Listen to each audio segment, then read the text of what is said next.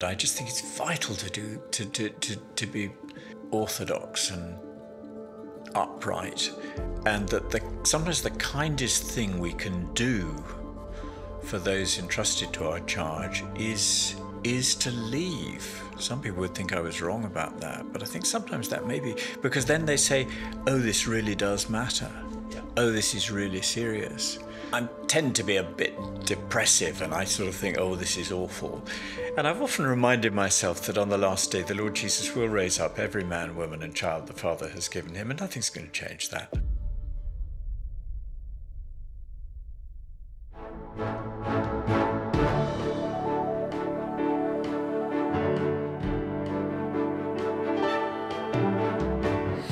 Well, welcome to our Tron Talking Points podcast. A little bit unusual this time because we're not doing the normal weekly podcast, but we're taking advantage of the fact that we are in the middle of our expository ministry conference, and I'm sitting down with an old friend and colleague, Christopher Ash, who is up as one of our speakers. And Christopher, it's lovely to have you with us again. I couldn't believe it was quite so long since you were here. I thought it was just 3 or 4 years, but I think it was 2016. I think it was. Yeah. It's really good to be back. Well, it's lovely to have Carolyn and I are loving being back with you all. Well, it's great to have you, and we're very grateful indeed. Now, many folk listening to this podcast, I think, will know you through your books, because we have all your books on our bookstall and we promote them regularly, and lots of folk will have read them. But maybe beyond that, for our folks here, most won't have met you perhaps in any other context. So maybe we could just start with telling us who you are, where you came from, and what Sure, you do. Very happily, yes. I came to faith in Christ when I was 17 at school, and will always be grateful for those who brought me the gospel. I was an engineer at university in Cambridge. I didn't know that, gosh. Yes. Amazing, really, isn't it? I was good at exams and a terrible engineer, so that didn't last long. And then I taught maths for 12 years. But I knew you taught maths. Yeah, I taught maths for 8 years in Dorset, during which time I married Carolyn, and we had our first 2 children. Then we moved to Edinburgh. I was head of maths at a school in Edinburgh, and then our 3rd child was born in the Western General Hospital in Edinburgh. Is that right? And then we moved down to Oxford. I trained for ordained ministry, and our daughter was born. And then I was an assistant minister at St Andrew the Great Church in Cambridge, and then led the first of what's now 4 church plants from there. Right. And that was in Little Shelford. Yes, near Cambridge. Little village just outside Cambridge. Yeah. And I think that's when I first got to know you, when I was working at the Proclamation Trust. Oh, yes, and I probably came to conferences. Yeah. But then, just as I left and moved back to Glasgow, in fact, you quite literally moved into the house we've been living in, because in 2004 you came to follow David Jackman and be the director of Cornhill in London. I did. It was a great surprise when David asked me to do that, and a great joy. It was a sadness to leave pastoral ministry. Yeah. I've missed it from the day I finished, because that's the best job in the world. But Cornhill was such a privilege. But it was always the problem with Cornhill, that the person that we needed to come and do it was the person who didn't want to come because they wanted to be in pastoral ministry, which is why exactly we needed that kind of person. Yeah. And then remind me, how long then were you at Cornhill in London? I was at Cornhill from 2004 to 2015, so 11 years. I'd hoped to do more, but in 2012 I had what you'd probably call a nervous breakdown, something like that. I had a difficult time. And I recovered enough to teach and do my duties, but I wasn't really recovered. So in 2015, I stood down. It's some years earlier than I'd intended to, actually.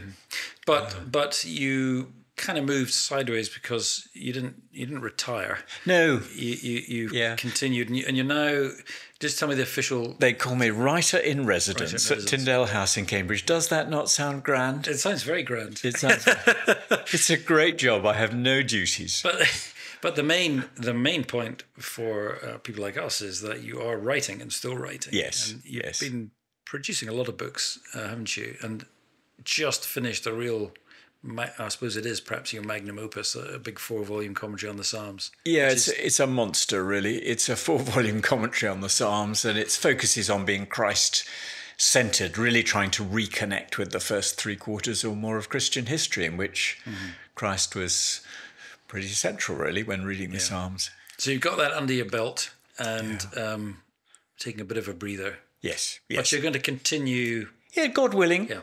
Yes, God willing. I'm trying to write a little pastoral book for the Good Book Company on being a Christian in your 50s, 60s, and maybe early 70s, which I want to call the afternoon of life, as opposed to the evening. Yes, as I get closer and closer to my 60s, I kind of feel that it's the beginning of middle age rather than old age. But quite right. Yes. Well, my body doesn't always quite agree. I turned 70 at the end of last year, and you're almost in sort of middle age now. Then I like to think it's still the afternoon, although there are days when it feels more like the evening.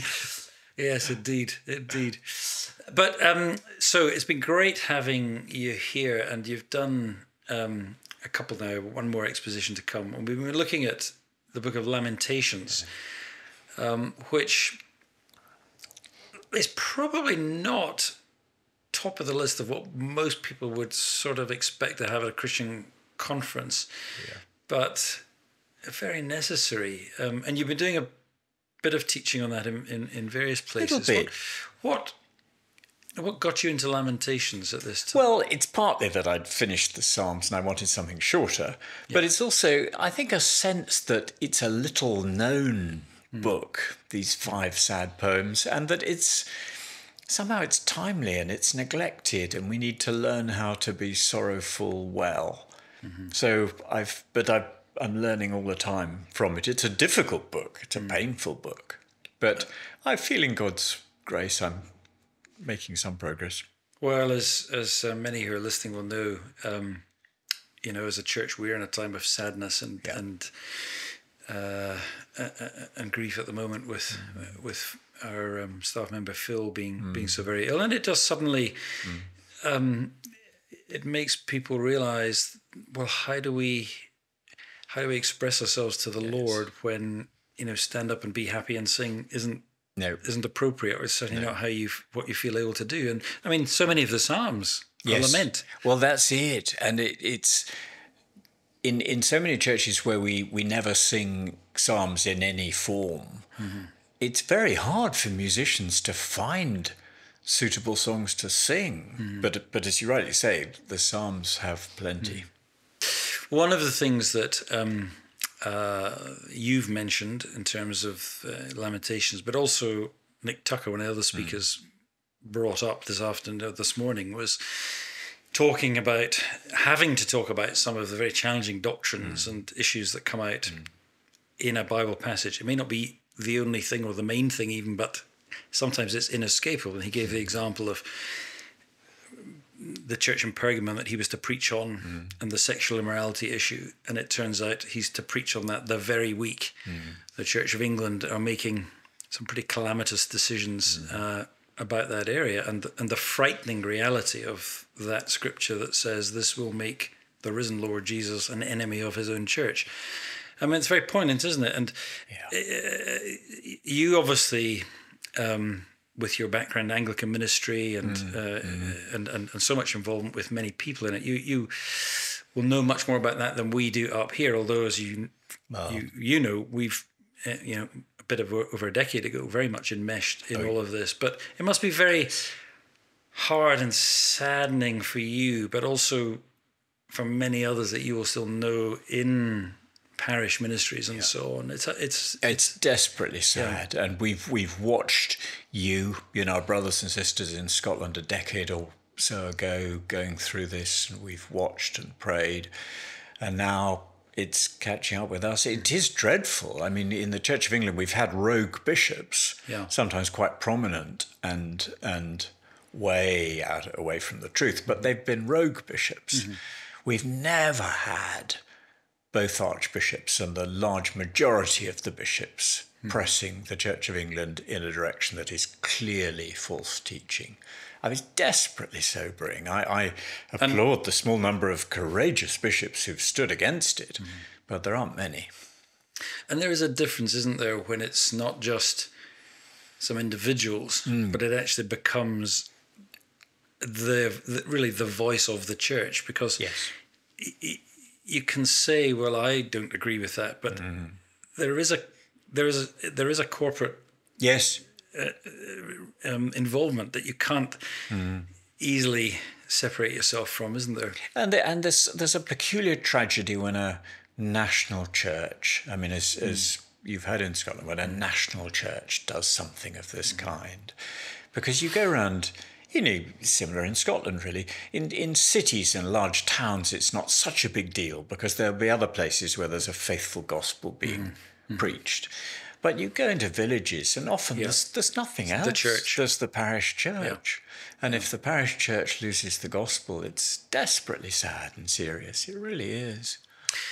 And of course, the Church of England is much bigger than the church in Scotland, I suppose, but England's a much bigger country. But there's huge variety, city, rural, all the rest of it. Obviously, it's very sad. I don't think anyone would disagree with that. I suppose the questions, though, have to ultimately become, well, what's going to happen? Yes. What are people going to do? What are churches going to do? Yeah. What are large groups? Yeah. Do you have any sort of sense of that? It's really difficult. So there's another synod, General Synod, just coming up in early July, and the bishops are offering those who don't agree with this, as far as I can see, they're going to offer us delegated ways of differing. In other words, it would need the permission of a diocesan bishop to come under other oversight. And that is not acceptable for something like this, for all sorts of good reasons. The Church of England Evangelical Council is giving a really, really good lead, actually, for those who want to hold to orthodoxy on this question. And that's quite a broad. It is. I was invited in January to their residential conference. I'm not a member of the council, but I was invited to go in as a guest and do one of their Bible expositions. Yes, it has some complementarians, egalitarians, charismatics of various sorts. It's quite a broad coalition in a way, but clearly united that sex is between a man and a woman in marriage. That's one of their sort of bottom line things, that they're all agreed on that. And it was really quite heartening to see that kind of unity, and they're making a good stand. How is it going to work out? Do they have? What actual clout do they have? They have none. They have none. It's just they're a rallying point for those who want to stand up for orthodoxy. And churches like St Andrew the Great in Cambridge, where we belonged until recently, making a clear stand, distancing themselves from these false teaching bishops. But what does that mean in practical terms? Well, it means they're not giving money to be used in a vague sense. I mean, they are giving money, but targeting it at those where the gospel will be preached. They're not having these bishops to come and do ordinations and things. But the difficulty is that the bishops actually hold all the cards. The way the church polity works. The bishops, you can't, well, when a senior minister retires or dies or moves, you can't put in a new one without the diocesan bishop licensing them. You can't do it. And ordinations can't happen without the diocesan bishop. They might delegate it to somebody else, but that's their choice. So it's really serious, and I don't know how it's going to work. It's very, very serious. And you think, well, what's going to happen to All Souls Langham Place, which is making a clear stand for orthodoxy? So nobody has any idea how it's going to work out, but we know that it's very serious. You mentioned that you're no longer in St Andrew. You've moved to another church, which is not in the Church of England. Yes, we've moved to Cambridge Presbyterian Church, and we're very, very happy there. We didn't move in protest. It was for personal reasons, needing to find a smaller church. But it's a lovely fellowship, and we love it. I suppose it's fair to say that we're not heartbroken not to be quite in the thick of the Church of England at the moment. Yeah. No, I used to sometimes preach there when Ian Hamilton was a minister there, who I knew well, and when I was in London, sometimes used to go up and preach there, which I enjoyed. I suppose, yes, I can totally understand it. It must be quite nice in a way to be at least a little bit personally But we separated. feel, Of course and we want to support. And actually, in Cambridge Presbyterian Church, we pray for faithful Orthodox Anglicans who are standing for the truth. And I think it's naive to think that just because you're not in the Anglican Church, just as people who, in Scotland, we're not in the Church of Scotland, but it doesn't really affect us. Yeah. I mean, what happens in the national church affects you whether you're in it or not. I mean, it really does. And what happens in the Church of England, it has a huge effect, even on us in Scotland, because it's thankfully to me anyway, we are still a United Kingdom. But the fact is that the influence of the Church of England is and big. the Church of England is a sort of has been a protection barrier in a sense. Yeah. But when the national church keels over, it has huge implications for Baptists, Presbyterians, Independent, all sorts. I do. I mean, it's interesting for us in a way, looking at things sort of 12 to 15 years on, because I suppose, it's 15 years ago really this year that our big General Assembly, where it all completely blew up, happened. It took a few years beyond that. We finally had to leave in 2011 and were thrown out of our building in 2012. So that's 12 plus years ago now. It's interesting looking back. I quite a lot of folks from different parts of the world actually have come and seen us and asked about our experience then, from Canada as far afield as New Zealand. I mean, other Anglicans and folk in other denominations. What struck me as interesting is that our experience really was so similar to folks in Canada, in the Anglican Church, which obviously happened. That was the first one in the Anglican Communion. We actually went and spent some time with David Short in Vancouver, literally a month before that 2009 the 2011 General Assembly it was, and to hear the language that they use, their whole experience. I mean, it was almost a carbon copy, even though the church polity is slightly different, the situation is slightly different, the issues and even some of the catchphrases were exactly the same. Yes. And it was helpful to realize this is not a little small denominational problem. Yeah. There were people, I think, in Scotland who thought, this is evangelicals haven't handled things properly as well as they could have done in the Church of Scotland. That's why this has come. Yes. But you go to Canada, you hear about America, you hear about New Zealand, Australia. You realise this has nothing to do with parochial evangelicals getting things wrong. This is a global, or at least a Western world issue of lurching away from Christianity. Looking back, Willie, what would be the main sort of things you'd want those of us in England to bear in mind as we walk through similar struggles? Yeah, I think probably the most important thing I would say is fear not, because there was an enormous when you're people from different church backgrounds don't understand this. People who've been in an independent church all their life don't understand it. But when you've been in a big denominational structure or something like that, there is a great deal of fear, and there's a lot of fear engendered in you about the big bad world if you leave this. Leaving the mothership, you're going to be adrift on your own and all of that. And I mean, I think honestly we felt that. And certainly we were made to feel that. Yeah. And I remember quite distinctly one of the high hegians of the Church of Scotland, giving that warning. It's a tough world out there, and you're all going to sink. And when you're in the battle and when things are tough, those are the things that stick in your mind. Yes. It wasn't true. Yeah. We look back. And the churches that left with us, and there weren't that many, but 20-something or whatever churches, more or less in their entirety, or a fair part of them.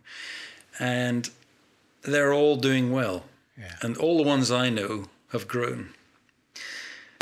By contrast, I'm afraid, it's not the same for those that I know of that stayed in order to protect their churches. Yes. Actually, the opposite has happened. So don't fear. I mean, it's not to be treated lightly. And I think, if we were... Other people also misunderstood what we were doing, I think, thinking we were on the quest for the perfect church. If that was our mentality, we'd never have been in the Church of Scotland to begin with.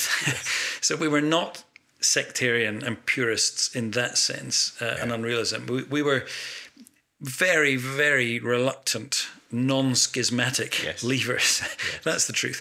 So it was reluctant, it was hard, it was difficult. But tell me a little bit about this, what I suppose we might call friendly fire. I mean, because it's a big thing for us in England. People will make different... People of orthodox convictions will make different choices.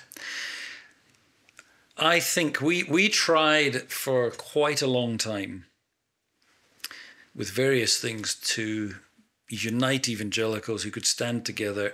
And I think to a large extent we did stand together, but what we thought we might be able to do is all move together. And that proved to be illusory. And I think we came to the point where we realized we can't do that, and different people are going to do different things. I think we'll probably find the same thing. And I think the real danger there is that those who have all stood together end up falling out with each other. And I think to a large extent we avoided that. And some churches remained independent, some joined other denominations. Some we formed with some others a little presbytery of our own. So there was different things. And I don't actually think that was a failure, because I think it was just seeing that different places are different. And some people, if they had existing strong relationships with others in another denomination and in their area, that made a perfectly sensible thing to do. And others made different choices. And I think by and large we've maintained good relations among those who stood together. I think what we find most difficult though was, you might call it friendly fire. It felt quite unfriendly actually at the time. Was from other evangelicals who couldn't accept that we were leaving and were in the end, it felt to us like brothers who stood with us on the gospel. Some, not all, some stood with the institution against us, and it really did seem as though when push came to shove, actually it was a sort of institutional idolatry. I know that might sound offensive to some, but I do think the love of the institution over, if you can side with gospel-hating people for the national institution against gospel-loving people, I find... I think that was the thing we found very difficult. So my plea would be to those of you in the Church of England, if there are some of you who feel we must stay forever for the sake of the gospel and other sorts of things, please don't turn against those who feel they cannot do that, because I think that would be the real tragedy. And I would say, sadly, there are ruptured relationships there, which we find difficult. When you have people who you've sat in an evangelical conference with for many years, named on court papers, taking you to court, it's very hard to sort of... for me, it became very hard to go back to a conference like that, where you could sort of pretend that didn't really happen. So I think that would be what I'd be wanting to say. Don't let that happen. And our situation, we did what we felt we had to do. I hope we tried very hard not to say to anybody else, you must do what we're doing. But I think we did hope that people would at least respect what we were doing. So that would be my plea. And I think it's almost inevitable that you'll find people who have all been together in the same conferences now in 4 or 5 different situations, and you need to think, well, how are we going to do that? Yes. And is there some way that you can keep together and maintain that fellowship? Relationships and friendships and keep meeting up? But, there are... It's very difficult. Some people are in very difficult situations, and if you're in a church where your congregation and your leaders are not clear on these things, and you've only been there a little while, and there are plenty of those in England. Yeah, and you think, well, what can I do? My only option is to leave the congregation. Yes. Now, and some people felt, well, I don't want to abandon my sheep. Yeah. And I totally understand that. Yes. I mean, we'd all feel that. It's a very, very difficult thing.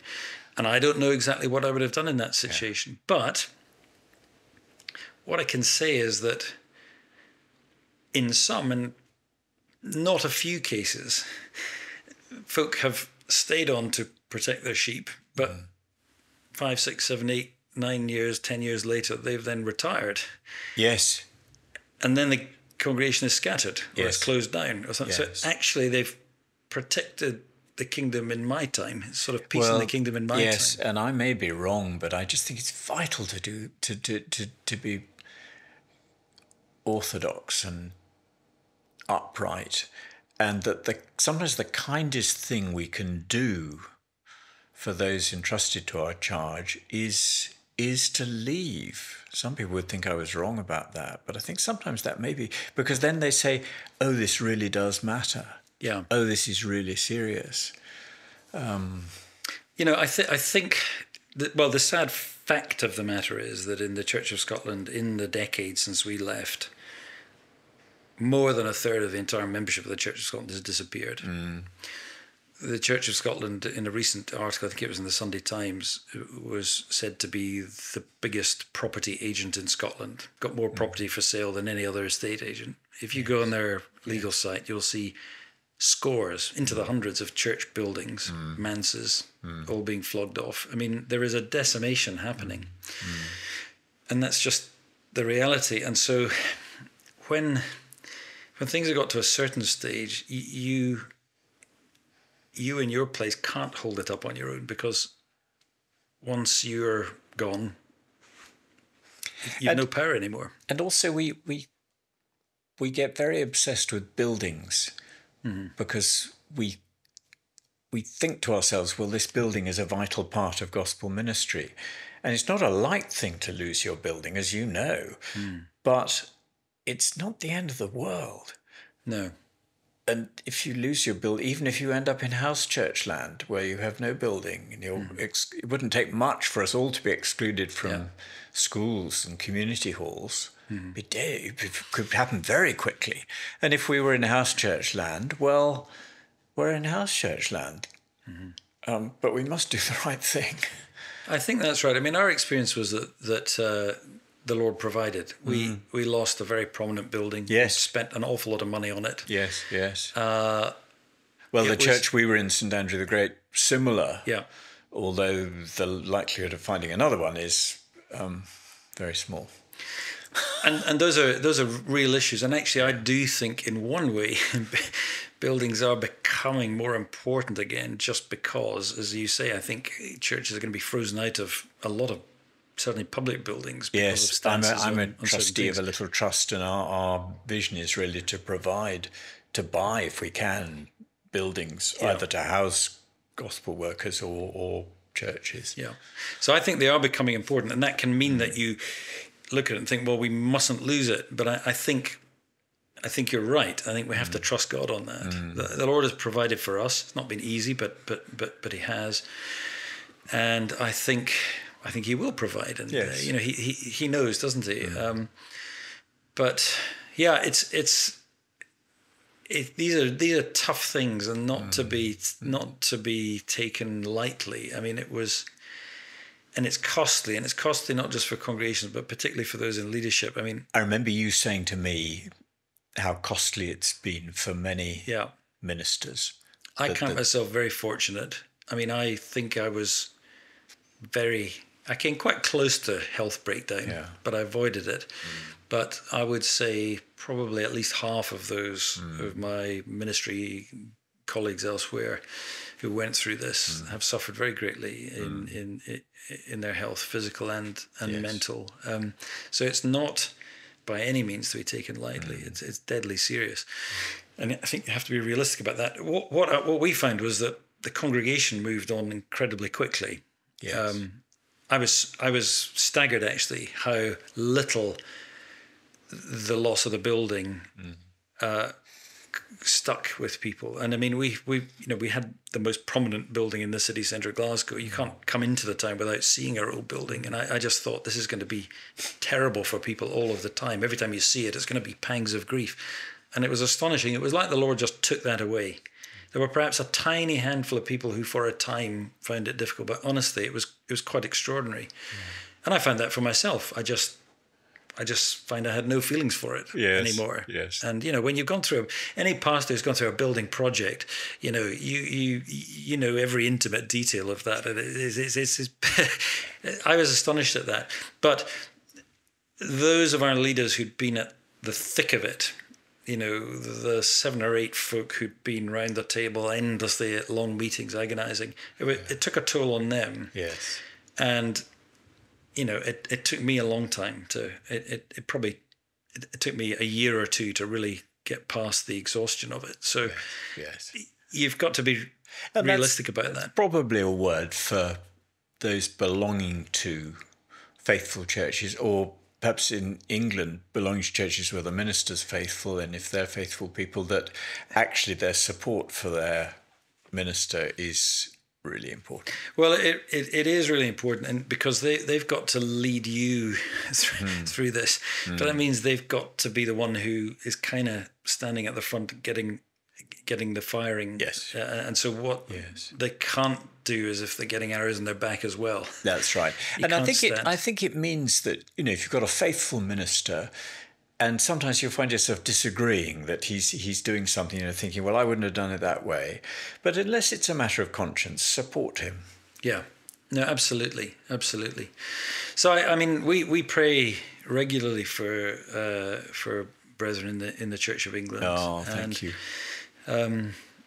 We don't. It's I can't fathom the machinations of the procedures and practices and the synods and meetings. There always seems to be another critical one in a month's time where the real thing is going to happen, and I can never quite work out when. They seem even better at fudging things and putting things off than they were the Church of Scotland. But we are masters at fudging things, and things get put off. So the last thing I've just read about the next synod is there's going to be a 3-year process of discernment, and actually it's a recipe for creep, so that de facto false teaching comes in. Yeah. Yeah, and you look back. We can look back and things that came in. They said, no, it's none of this will be compulsory. There'll be opt-outs. Blah blah blah. We have all that. And then a few years later, it's no, we've made that decision. Then there's no opt-outs. Yes. So I mean, you. One of the things I found was that even among some of our elders, they couldn't. They thought I was. They thought what I was saying about the way the church structures did things was exaggerating. They thought I was painting them in a bad light. When they themselves actually had exposure by coming to a presbytery meeting or at some of the meetings where some of them came to our congregation, their eyes were opened. And, some were saying to me, why were we ever in this in the first place? Yes. And I think, it's a shock to people to think that what you're dealing with is blatant devilish behavior. Yes. And, that sounds a terrible thing until you open the Bible and, in the place of justice, even there is injustice. In the place of holiness, even there is wickedness. And actually that's the truth. Yes. You're not all part of the same thing, just having different perspectives. I mean, think of Jesus and his encounter. You are of your father, the devil. Well, I was reading just this morning in Luke's Gospel. It was by a Presbyterian that Jesus was condemned. Yeah. I mean, that's not an anti-Presbyterian comment, but it's just an observation that it's, one historian pointed out a sermon was preached at the burning of Archbishop Cranmer. Yeah. So it's not a new thing. No, and no particular church polity is the answer. No particular. So church I was reading something recently by somebody I know. It was a good article speaking about how really the answer for folks in England is not independency or the Church of England, but the obvious answer is Presbyterianism. It gives you all the best things and all the rest of it. And I thought, well, a lot of what he's saying is true, except that the Church of Scotland was Presbyterian, and that didn't do us much good. So it's not, the system itself doesn't save you. Yes, you've got to have godly people. But I've often, because I tend to be a bit depressive, and I sort of think, oh, this is awful. And I've often reminded myself that on the last day, the Lord Jesus will raise up every man, woman, and child the Father has given him, and nothing's going to change that. Yeah. No, so we must. So fear not. That's what I would say. And there is hope. And if you find yourself ejected and out and despised and all the rest of it, there is life and hope and great joy beyond that. Yes.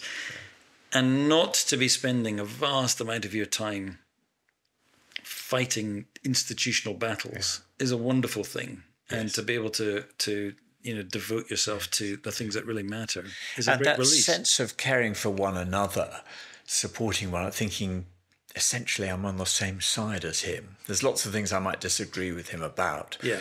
But essentially, we are on the same side, and I'm never going to forget that. Yeah.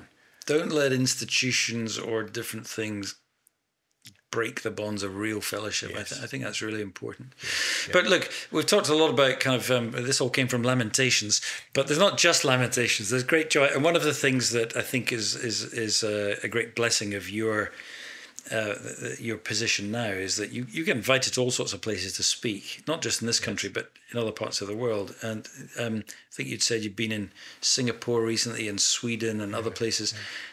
And lots of encouraging things. It's a great joy. So Sweden, I was in Sweden with Carolyn, my wife, in March. And it was a small Bible conference. It's been running about 6 or 7 years. Not a big thing in Gothenburg. But there were about 150 there, mostly young in their 20s and 30s. And they said to us, when a society becomes so deeply secular, young people grow up knowing that they're starving. Mm. There's nothing for their souls. And maybe Sweden this and a lot of Scandinavia, very, very much so. Really, yes. So that was encouraging. And then I was in Singapore recently it was actually a Brethren church where they took 760 people away for a church camp. Wow. From Thursday to Sunday. They took them all to Kuala Lumpur from Singapore. Gosh. But they were mostly in the 20s and 30s. Loads of these young Singaporean men and women, eager to follow Jesus, hungry for the scriptures. It was just hugely encouraging. So the Lord has got his people all over the world, hasn't he? And we're so Western centric. Yeah. And even we're just so parochial, really, aren't we? Yes. But the Lord is building his church all over the world. And if the momentum of the Spirit is moving in other parts of the world and great things are happening, we can find joy in that too, can't we? Oh, we can. And it humbles us because we're used to feeling we're the centre of the universe and we're the place that matters. And it takes us a few years to wake up to the fact that we're not. Yeah.